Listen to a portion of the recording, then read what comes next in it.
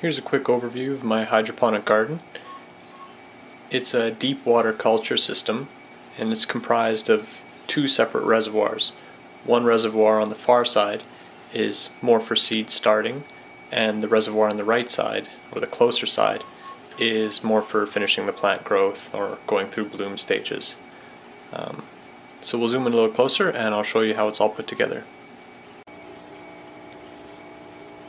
The first aspect of hydroponics basically is light, and since I'm doing this indoors, I needed an artificial light source. A while ago when I wanted to start some seeds, I was looking for a kind of an inexpensive way to provide them light, and I came across this fluorescent light fixture with daylight bulbs. I picked it up at Rona or Home Depot or Lowe's or something like that, and it was relatively inexpensive, and I knew if it didn't work for seeds I could always use it in the shop for lighting. So it's worked out quite well. I've mainly grown leafy greens with it, some beans, and started tomatoes with it. To push tomatoes right through a full bloom stage I probably need a little more light, but this is kind of a cost-effective way to go. These are T8 bulbs. I would suggest going with T5 if you can find them, but the fixtures I just couldn't find the bulb length I wanted in T5, so I went with an older T8, but it still works. The other part of my system is the shelf that it all sits on. I wanted it to look decently nice because it's in my office and I see it every day, so I bought these tension shelf units from IKEA. You can see on the left and right they're the two rods. They basically tension between your floor and your ceiling. These ones I chose to screw into the roof just because there's a little bit of weight on the shelves and I didn't want it toppling over. And then between them I just strung some shelves that I had laying around, which were much thicker than the ones they normally use. And I went this route just due to the fact that those two black buckets there hold 8.5 liters of water each, so they're quite heavy when they're all full up. The distance between them is 4 feet, which fit my grow light perfectly. And there they sit. This is the second reservoir in my two reservoir system. This is basically for continuing growth of the established plants. All this is a 20-odd liter container I picked up from Canadian Tire. And then I took actually in this one I just took a pocket knife and cut 6 holes in the top to fit these basically homemade net pots. This is a deep water culture system, and I won't go into all the aspects of that system, but essentially it's just plants hanging in water or just above water. When I was at my hydroponics store, I actually didn't buy any net cups, so I ended up making my own net cups. And all these are 12-ounce party cups, or like solo cups, that I modified the bottom on, and I can't pull these out quite far enough to show you all the holes, so I will show you in a second here. The media I use in the top is basically, it's called hydrocorn. It's just a brand name for hydroton, which is just expanded clay pellets, similar to lava rock. It's just a media that absorbs water and holds it. For all intents and purposes you could use anything, perlite or marbles if you really wanted to, I suppose, but I do have access to like a store that carries a lot of hydroponics gear, so I was able to get something that I wanted to use. Here you can see the bottom of those solo cups and how I modified them. I took my soldering station and I turned the temperature down to about 450 degrees and was able to melt these holes without damaging the tip of my soldering iron from basically burning the plastic onto it. Since only the bottom portion of the pot touches the water and the roots primarily go straight out the bottom, I just melted enough holes in the bottom, or the bottom about 3/4 of an inch or so. If it needs more holes in the future I can always melt more, but I think this will work just fine for now. Not really cost effective because net pots are, a few cents, maybe 50 cents for a pot, 20 cents for a pot, but I was already gone from the store by the time I got home, so I picked up a big stack of cups and just went with these. Here's also a shot of the media I use. This is hydroton. The actual brand is hydrocorn, and like I said, it's just expanded clay pellets that have been fired in a furnace. All you really want is something that retains water really well and is basically inert. So like I said, you can use a whole plethora of things, but I wanted to use hydroton and I had a source for it, so that's what I used. This is the first reservoir I use. This is basically my seed starter, and you can see the difference between this one and the other reservoir is there's these bulkheads, these three-way bulkheads with tubing coming off them. And these two bulkheads are connected internally inside the bucket to a pump. And the pump basically pumps the nutrient water up and fertilizes the seeds. When the seeds are small, they don't have roots to reach the nutrient water in the bottom, so I go with kind of a drip irrigation method. This pump comes on for 15 minutes every few hours just to keep the seeds moist. And since you can't really start seeds directly in hydroton because they'll fall through the bottom, you may be able to see I have cotton balls actually underneath the hydroton, only about maybe a half-inch down or so, and I sprinkle the seeds directly on that, and that way when the pump irrigates them, the cotton holds the water and lets the seeds get established. And once the seeds are established enough that their roots can reach the bottom where the nutrient water is, then I no longer have to run the little irrigation pump on the top. This is just to make my life easier. You could do it too with just basically a little watering can and give them a little water, 3 or 4 times a day, but I want to see how much I can how much I can automate, so I went with that method. These little bulkheads were printed. You might be able to hear in the background my 3D printer churning away more parts. We'll go over that a little later on in the video, but that's basically the way I was able to split the single output from the pump into 6 outputs to provide water to all the pots. In a deep water culture system, as the system I'm using, air is very important to keep the plant growing properly and provide enough air to its roots. So this is a air pump suitable for, I believe, 100 to 150 liter aquarium. I probably could have gone with a larger system, but for right now it seems to be working just fine. Just a fish air pump. It's connected to a check valve, just basically to keep water backflow from ruining the pump if the pump shuts down. And then this is just a 5-way gang fitting.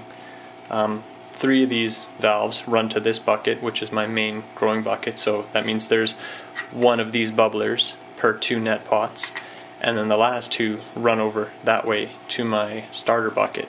So the starter bucket doesn't have water that's as oxygenated as my basically my second bucket here, but they don't make, or at least I couldn't find locally, a 6-way gang valve, so I went with a 5-way.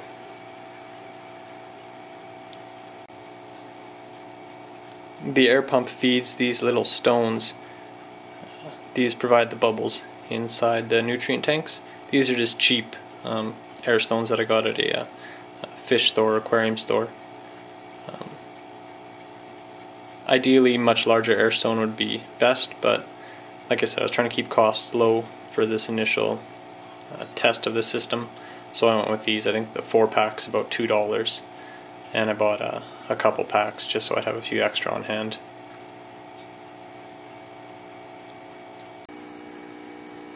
Here you can see inside the first tank. This is the one with the drip irrigation system as well. Right now I just have the lid pulled to the side, and you can see the haphazard job I took cutting the holes for the net pots. You can also see the blue irrigation tubes. Underneath there's 2 latex tubes which run down to a Y splitter, which is also 3D printed, so you can see there, and the Y splitter then connects to the water pump that's situated on the bottom of the tank. The water pump I actually chose to use is just a pump meant for I think a turtle tank to pump water for just little water features. It's very low, I think 45 gallons per hour, but the water requirements for this drip system I'm running are very, very small, so it seems to work just fine. It's also only consumes about 3 watts, so adds to the efficiency of my system. On the left you can see one of the bubblers, and that silver bracket is also something I printed and then affixed to the bottom of the tank to hold the bubbler in place.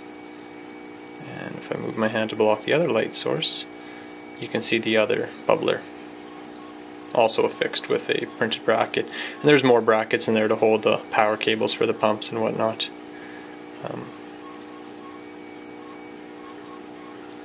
But nothing too fancy, just got to aerate the water.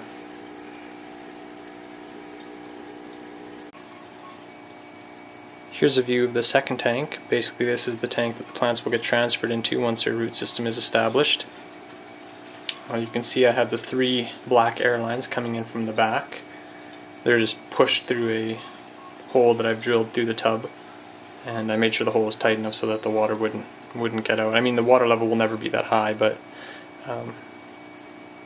just to be on the safe side. And then they run down to the bottom, where they're affixed to the bottom of the tank in a similar manner as the other one. So you can see one bubbler on the left, one in the center, and one on the right. This one has significantly more air in it, and I've basically turned the gang valve to let more air flow to this bucket, as the plant will be larger when it gets in this bucket and have a greater need for oxygen, so the water is much more oxygenated. One thing I should state is the water I use is reverse osmosis water. Basically, tap water has, or in my area anyways, city tap water has too much chlorine in it, has too many dissolved chemicals, fluoride in it, stuff that's not the greatest for plant growth. So I use reverse osmosis water, which has a very low parts per million mineral count. So it's as best as I'm going to get right now. It'd be better for me to basically pH balance this water, as the pH is probably a little bit high, but I don't have a pH test meter, and I was trying to keep the cost relatively low. So I'm imagining this water pH is probably maybe 6.5, 7, and it'd probably be best to be around 6 for pH, but it should work just fine considering I've grown plants with city water, heavily chlorinated water. This reverse osmosis water should be much better. Here you can see through the lid of the bucket, and you can see where the water level rises to on the bottom of my DIY net cup. You want the water level just at the base of the cup. This one's a little higher right now. Once I drop plants into it, the water level will probably be reduced just slightly to let the roots kind of find their way down and promote root growth. But that's the level that you'd have your water set at, and that's also why you want a media that holds on to water and wicks water, as the hydroton will want to pull water up, so it kind of gives a plant incentive to grow its roots down towards the nutrient bath. Another important aspect of the system, especially when running off one pump with multiple air stones, is being able to regulate the air to each stone. Obviously with the air source coming in here, if I opened this valve wide open, it would take the lion's share as opposed to these, because the manifold length is longer and the air wants to take the path of least resistance. So with this manifold, I'm able to basically choke down the air supply for these, and then progressively allow more air through, so all the stones receive a equal value of air. Plus, all the stones are probably not created exactly equal, and some air, let air through more readily than others. So this lets you balance the system and get good bubbles through all the outlets. With all the technical details aside, the way I go from seed to plant is basically in this order. I take my starting tank here, fill it up with about, it takes about 8.5 liters of reverse osmosis water, or RO water. From that I drop some cotton balls in, sprinkle my seeds on the cotton balls, put some hydroton over top of the cotton balls just to hold it in place, and then I turn on the irrigation pumps, or irrigation pump. And the irrigation pump is probably going to run for the next week or so. While the seed germinates, it needs to be kept moist, so the pumps will run 3 or 4 times a day just to keep the cotton moist. Normally people would use like rock's wool or a coconut husk or something to start their seeds. Once again, I didn't pick any up at the hydroponics store. I don't have an easy source for coconut husk or rock wool, but I have an easy source for cotton balls, so I figured I'd try it in that.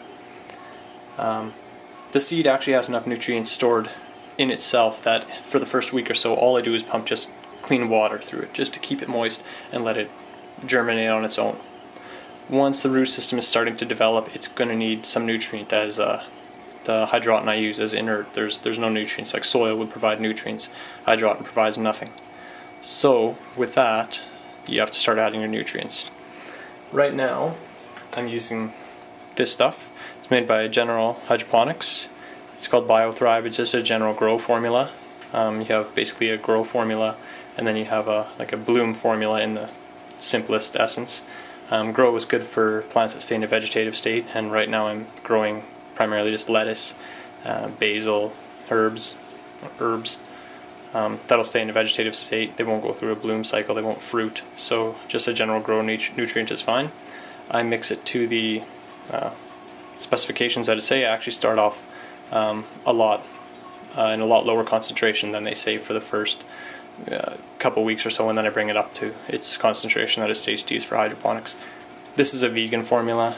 Growing vegetables, you don't really require a vegan plant nutrient, but it just makes me feel a little bit better.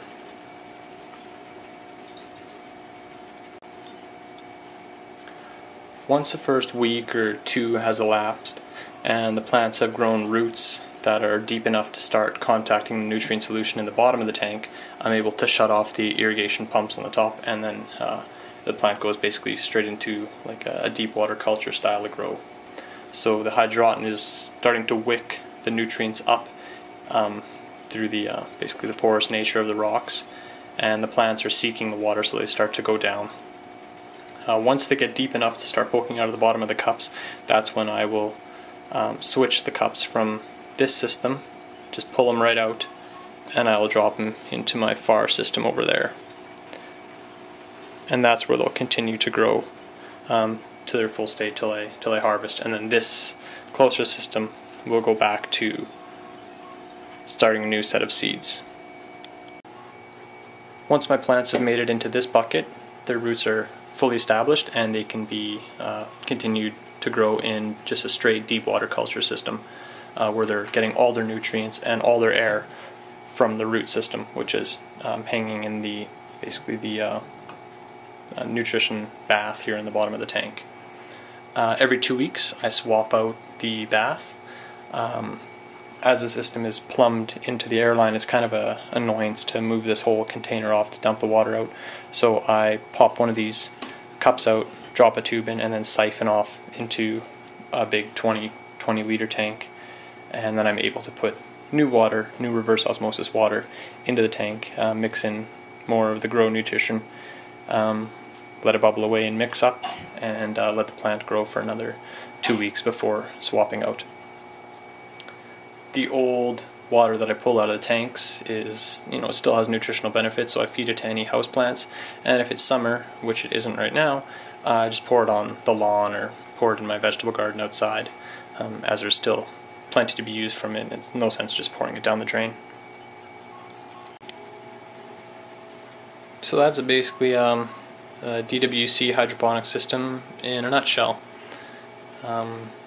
Just to recap, tanks I got at any big box store, air pump and all the air fittings you see I got at an aquarium store, cups I got at just a party store, any kind of store really, and the BioThrive plant food is what I got at a hydroponics store. You could, I'm assuming in a pinch, use something like Miracle Grow. It doesn't have nearly the same amount of minerals and whatnot as the general organics plant food, specifically built for hydroponics, but it probably would get you by with lettuce or something like that. The hydroton I always picked up at the hydroponics store, and the reverse osmosis water you can pick up anywhere. I picked mine up at Canadian Tire. It cost me $1 or $2 for 20 liters, and like I said, once I'm done with the water with the old fertilizer in it, I just sprinkle it on my lawn or in a garden, whatnot, to make use of it. So once you're up and running, the operating costs are pretty low. I think it cost me about $130 for everything you see here, but the hydroton is quite expensive. I think it cost me $30 for the 20 or 30 pound sack of it, And the plant food was also quite pricey. I think it cost me about $20. The air pump was about $10. The 2 containers were, I think, $2 each, and then all the air fittings and whatnot probably came out to another $20. Sure, that doesn't add up to 120, but you get the picture. There's a billion articles online as well about making your own grow lights. You can make them out of compact CFLs. Some people are trying to make them out of LEDs. I would suggest just going with a simple, cheap method of building your own out of CFL bulbs, or just using fluorescent tubes as I have. Not the most efficient manner to go about it, but definitely the fastest and the easiest. If you're going for a crop that needs to flower or bloom and requires more light for photosynthesis, you might want to invest in a little bit better setup with maybe a little higher wattage. These two are 32 watt bulbs. T5 would be of greater efficiency, but for lettuce and other vegetative crops, it's enough. It'll get you by, at least to the experimenting stage. And if you like what you see, then you can always upgrade. So anyways, thank you. Oh, and here's just a quick video of the noisemaker. It's actually printing me out a seed starter tray for sprouting some beans. So that's what the noise in the background was. Take care, guys. Thanks for watching.